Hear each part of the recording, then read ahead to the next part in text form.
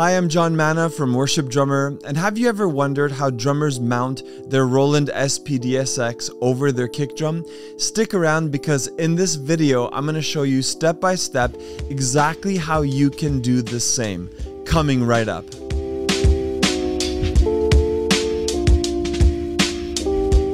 And as we get started, I just want to make sure I mention that we will link to everything in this video down in the description. So be sure to check that out. I am at the video editing desk and I'm just gonna show you how we go from this setup where we have no Roland SPD-SX, it's just a standard setup, to this, all right? And it's actually not that hard.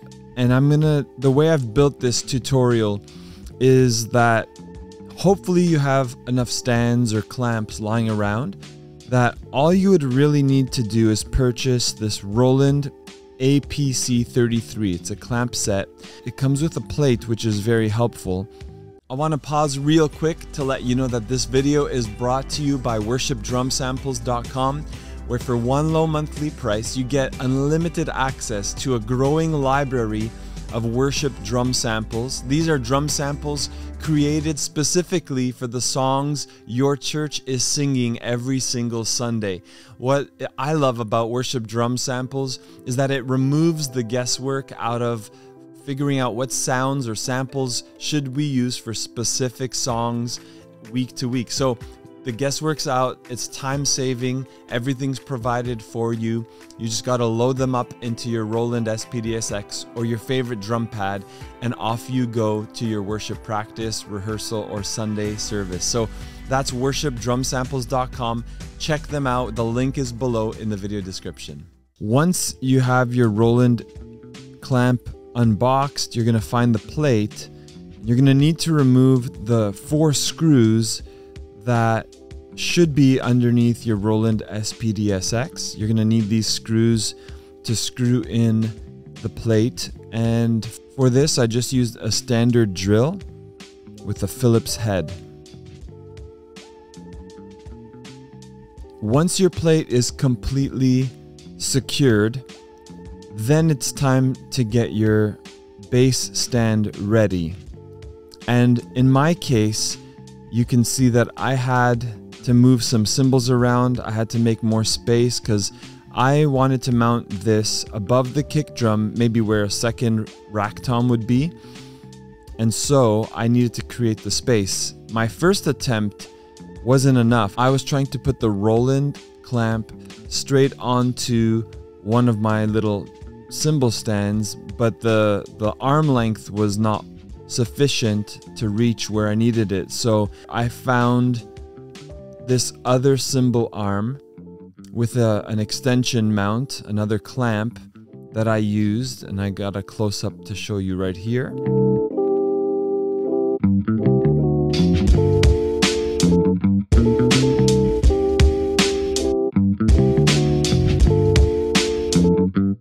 And then I mounted the Roland APC33 onto that, pretty much in the position I needed it to be. And voila, we got it. Now, because my cymbal stand that I'm using is not double braced and it's an older one, I didn't want to spend extra money quite yet. And so you'll notice that there's a bit of shake when I set it up, and if I'm hitting it, you'll see that maybe it moves just a little. And as long as you're not putting too much weight or pressure on it, you're not like leaning on your SPD-SX, you should be okay. You'll have a bit of movement, but to correct that, you just need a better stand and it should hold everything together. Took a bit of playing around to get the setup just where I needed it. And to be quite honest, because I didn't have another stand, my ride stand is also the one that my floor tom mounts to. So this is not necessarily ideal. It's a lot of strain probably on one cymbal stand to hold all of it, but it works for now. I got a decent position for where I need my ride to go, and I had to remove a cymbal because now I'm using that cymbal stand as my stand for the Roland SPD-SX. But it's okay.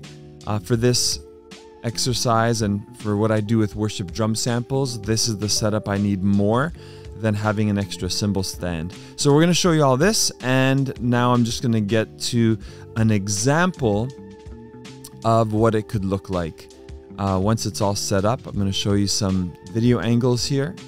And then also, once everything is connected, I can show you a playthrough.